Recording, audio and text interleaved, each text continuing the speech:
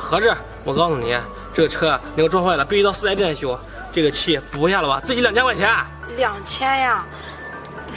这我也没有这么多呀。没那么多，我告诉你，我管你有钱没钱，你这个钱你不给我，你都不能走。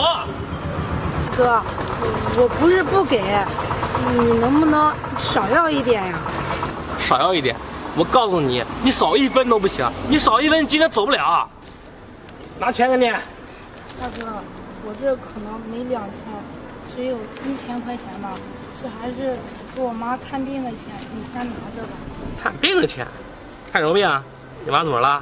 我妈呀，她生病住院了，我就是去医院给她送被子的，这不小心才把你的车给刮到了。大哥，真的对不起啊。什么？这样？那你妈生的什么病啊？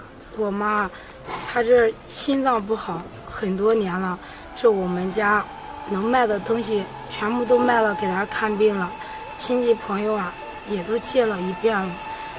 这我妈现在只能在医院打打点滴，才能把生命给维持下去。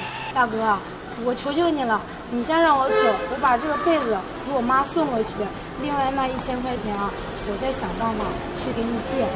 行了，姑娘，别去借了，你也是个苦命的人。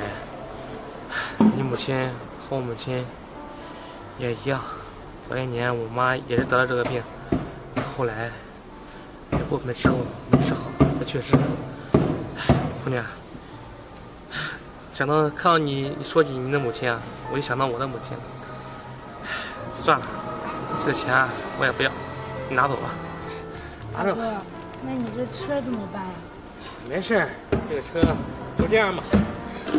大哥，你真是好人啊！这好人肯定会有好报的，谢谢你，谢谢你。行了，姑娘，这钱你拿着吧，是你妈，还在的时候啊，好给她治病，不要等你妈走的时候再去后悔。谢谢你。行了，赶紧给你妈送被子去。